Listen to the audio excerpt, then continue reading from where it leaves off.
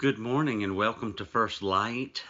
We are in a transition time now. We're moving from the beginnings of the book of Genesis in the first half now to the second half, which deals with the life of Abraham. Let's start off by going to Nehemiah. Nehemiah chapter 9. We find the following words in verse 7. Nehemiah chapter 9, verse 7. Nehemiah says, he's praying, by the way, you are the Lord God who chose Abram, also known as Abraham, and brought him out of Ur, that's a city, of the Chaldeans, and named him Abraham.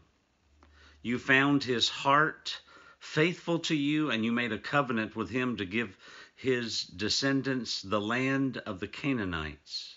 And on it says.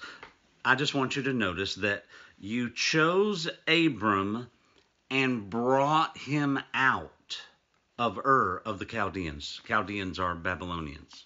Okay, so all it says is that God chose Abram and brought him out from Ur of the Chaldeans. Now let's go to Acts chapter 7.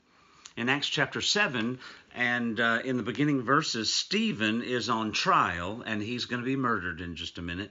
But he's before the Sanhedrin, the ruling Jewish council, and he's on trial because he believes in Jesus and has been preaching Jesus. And we find these words in his speech. Verse 2, Acts 7:2. To this he replied, brothers and fathers, listen to me.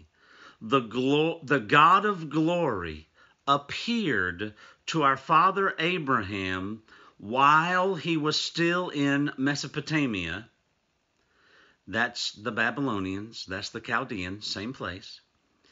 Before he lived in Haran. Leave your country and your people, God said, and go to the land I will show you. Okay, so I want you to just notice here that same scenario, right? The beginnings of Abraham. The God of glory appeared to our father Abraham while he was still in Mesopotamia, before he lived in Haran. Leave your country and your people, God said. Go to the land I will show you. Okay, now let's go to Genesis. Let's go to Genesis and chapter 12. So I had been taught my whole life that Abraham lived in the city called Ur of the Chaldeans, which became the Babylonians, and that God called him in Ur to leave Ur and go to the Promised Land. And that's one of the great stories of the whole Bible because it's such a powerful story of faith. So let's just look at it now in Genesis chapter 12, verse 1. The Lord said to Abram, leave your country, your people, and your father's household, and go to the land I will show you. I will make you into a great nation. And on it says, and we'll talk more about this in a while, tomorrow, the promises that God makes. And then it says in verse 4, so Abraham left as the Lord had told him, and Lot went with him. Abram was 75 years old when he set out from Haran. And on it says, and then it says, and they set out for the land of Canaan at the end of verse 5, and they arrived there. Now, I just want you to see how there's something already slightly askew here. Did you notice it from what we just read? Because we just read in Genesis 12 and verse, what is this? This is verse 4, that Abraham actually set out from Haran, or Haran. I don't know ultimately how you pronounce it. I say often Haran. He set out from Haran, not Ur of the Chaldeans. So what's going on here? I remember being a little bit confused, but then I was even more shocked when I backed up a few verses. See if you're shocked like me. This is part of the genealogies that we so often skip. And sometimes they're honestly kind of boring. But sometimes there are nuggets of wow moments in the middle of a genealogy. So in Genesis 11, starting in verse 10, you've got all these people who lived and where they lived, and then they had children and had a son named this, and on it goes. And just jump down to verse 24. When Nahor had lived 29 years, he became the father of Terah. Remember that name. That's a man, Terah.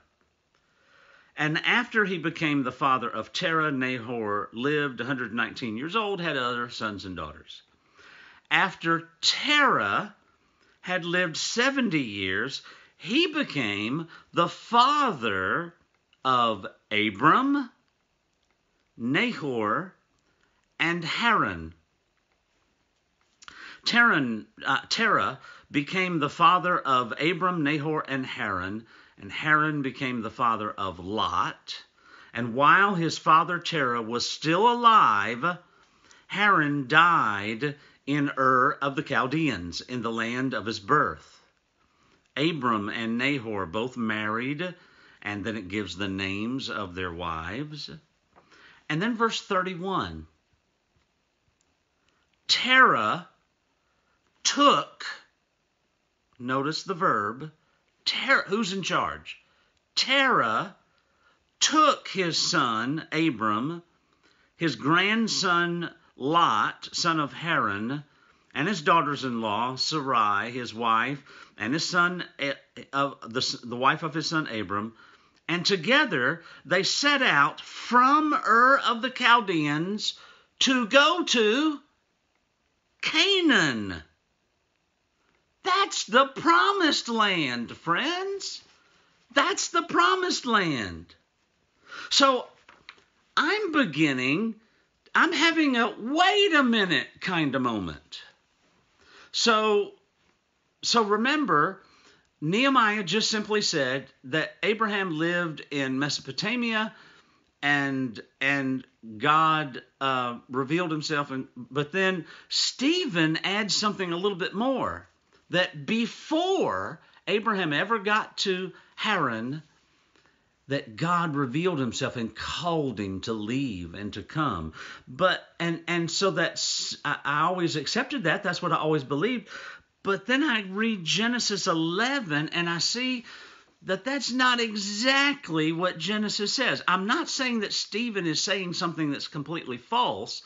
I'm saying there's more to the story than meets the eye. Stephen's just summarizing. He's just summarizing biblical history to show how hard-hearted the Pharisees are, because they never believed God. I mean, Abraham believed God, but they never did. These Jewish people have a history of hard-heartedness and killing prophets and rebelling against God. That's the point of Stephen's speech. But here, when I look at Genesis 11, I see that Terah is gathering his family like a leader, as the patriarch of a family. The oldest male usually did. He was the leader. And he's headed for the promised land.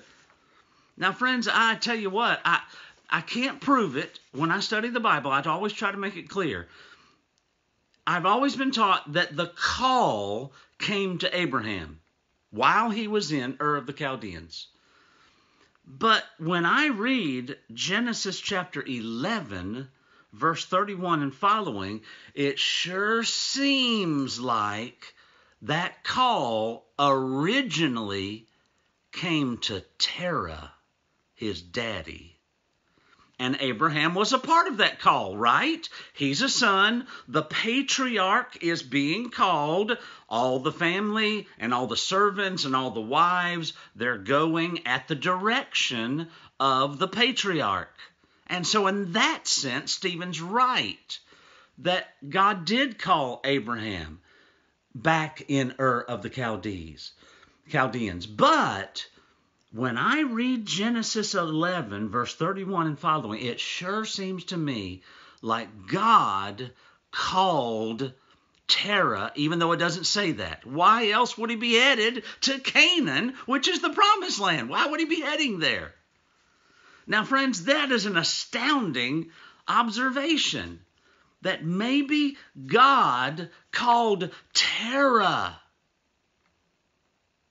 And then we get to the next verse. I'm still in chapter 11. But when, end of verse 31, but when they came to Haran, that's a town in the northwest, they settled there. Terah lived 205 years and died in Haran. Now that's a little confusing because Abraham has a Abraham has a brother named Haran, and then there's this city named Haran, and often cities are named after people, but that's not the case here. People can have names that are passed down. For instance, there's two different people named Nahor here in Genesis 11.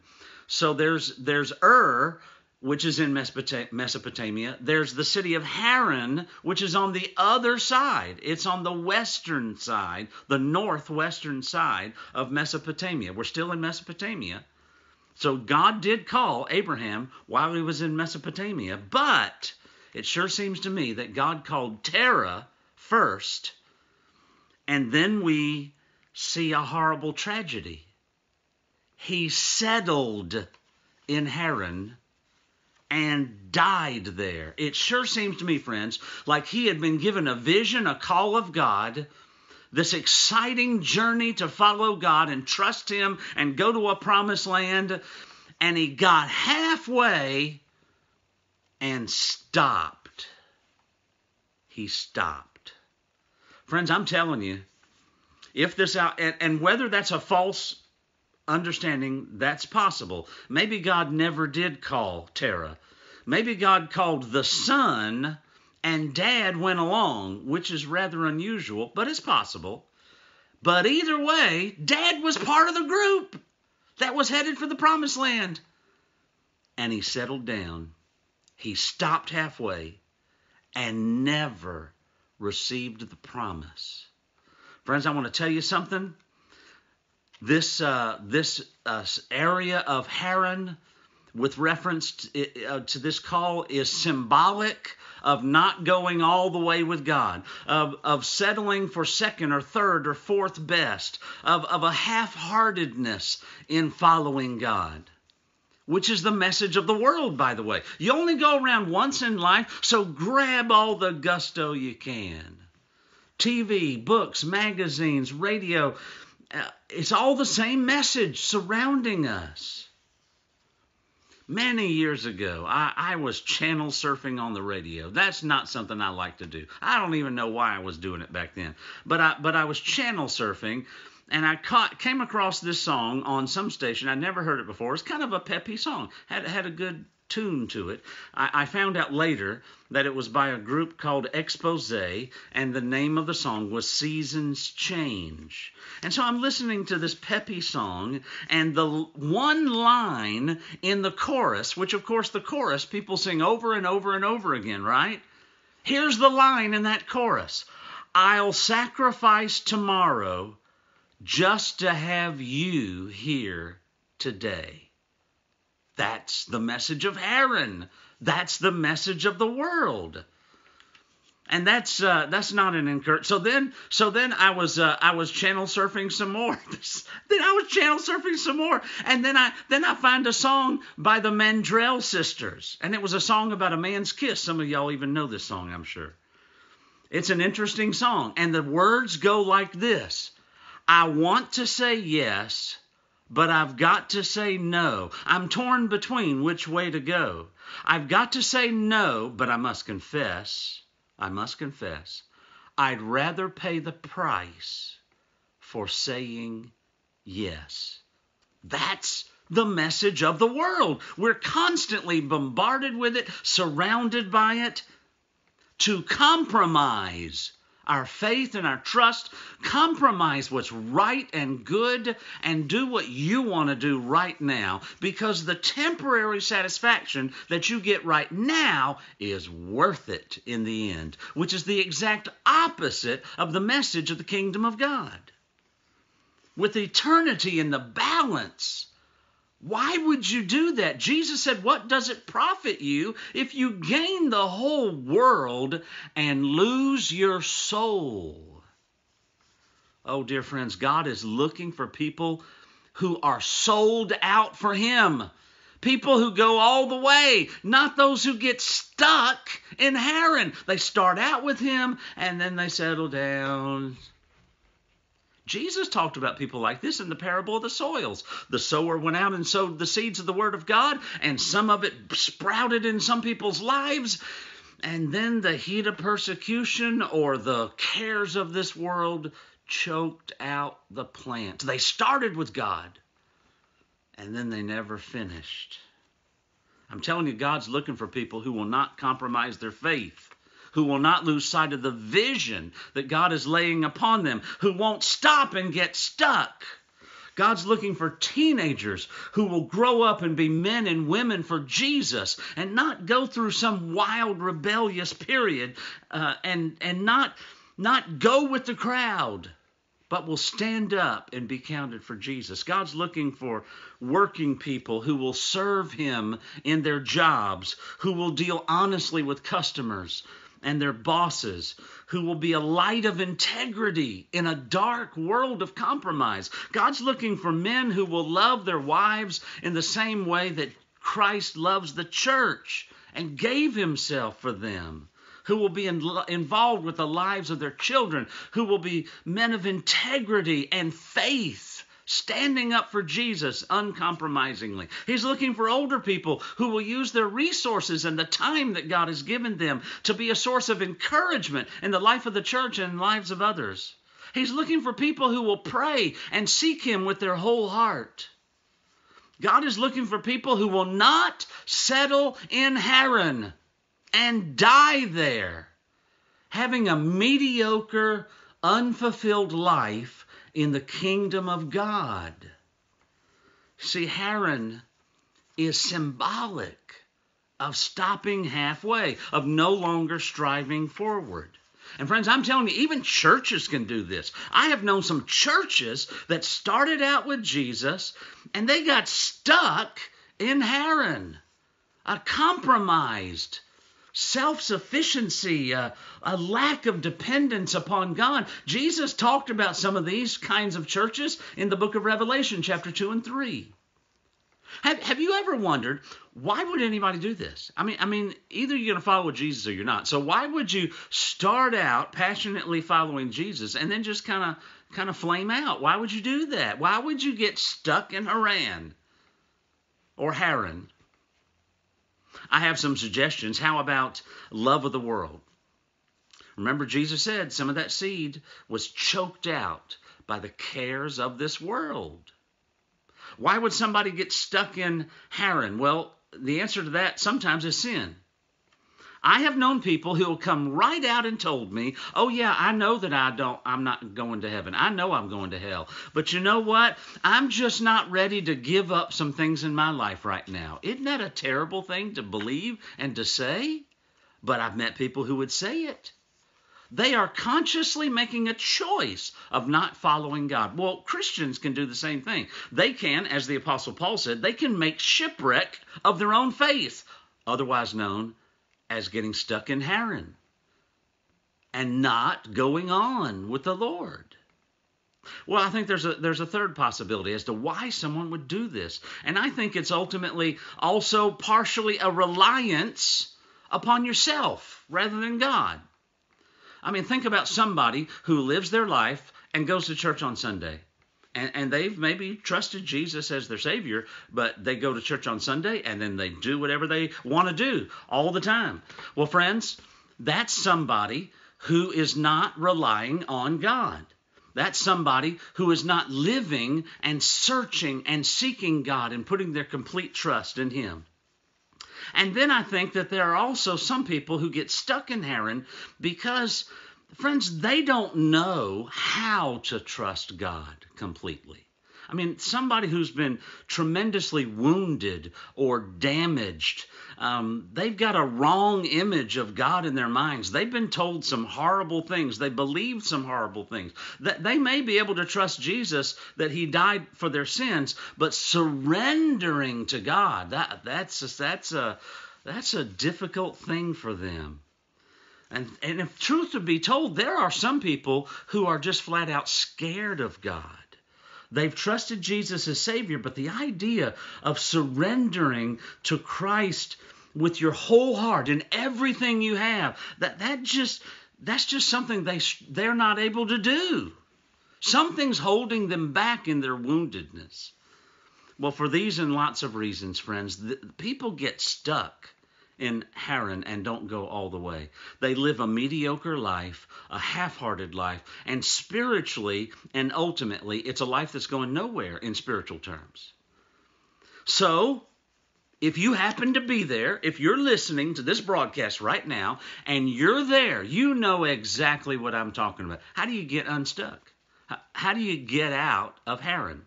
Well, first of all, don't harden your heart. Don't turn this off before it's done. You're still listening. Hebrews chapter 3, verse 7 and 8 says, "Today, if you hear the Spirit's voice, do not harden your heart. Respond to the call of God upon your life." Secondly, keep the goal in mind. Remember Philippians 3, verse 12 through 14, where Paul talks about knowing Christ and striving for the prize. He uses that image, and that image is used in several places in the New Testament, including the book of Hebrews. It doesn't mean perfection, but it does mean not giving up. Proverbs, verse 24, verse 16, says, "For though a righteous man falls 7 times." You ever feel that way? I messed up again. Though a righteous man falls 7 times, he rises again. But the wicked are brought down by calamity. So friends, I'm telling you, it's not so much falling down, it's getting up. The devil wants you to believe the lie that if you've disappointed God, you are out. But Jesus came to cleanse you and forgive you and wash you of that so that you can move on forward. Then, how about, maybe we just need to continually visit Calvary. Maybe we just need to continually spend time in Romans chapter 6, the whole chapter, where Paul reminds us that you are slaves to the ones you submit to. You've been free from sin. How can you continue to live in it? Paul is calling us to remember to die to ourselves, to continually put to death the self and my own selfish desires and rely on God. Haran can seem like a nice place to visit. It's comfortable there. But friends, I'm telling you, you don't need to live there. You don't want to stop until you make it all the way to the promised land. The promised land, spiritually speaking, is following God's plan and his vision for your life all the way to the end without giving up. He might pause you for a while, but that's his business. But friends, don't you get stuck and stay there. Just think. We say that God is the God of Abraham and Isaac and Jacob. I wonder if we could have said God is the God of Terah and Abraham and Isaac and Jacob. But we don't say that because one man compromised and died in compromise. Let's pray. Father in heaven, I thank you for your calling that you lay on our lives. And that calling varies, but it's ultimately still a calling to surrender to you, to your will, and to your mission to reach other people in different ways with our differing gifts and abilities. Help us, Lord, to love you. Help us to stand firm. Help us to hold fast and to not compromise. And Lord, if we've messed up and we're already stuck in Haran, I'm praying for repentance. a turning of sin, a regaining of our passion. Like David said, restore unto me the joy of my salvation. Do a restorative work in us, Lord, so that we can press on and achieve the calling that you've laid upon us until you call us home and we've breathed our last breath. For we pray this in the holy and the precious name of Jesus our Savior. And all God's people said, amen and amen, all the way to the end. I just made that up. This is First Light. Have a great day.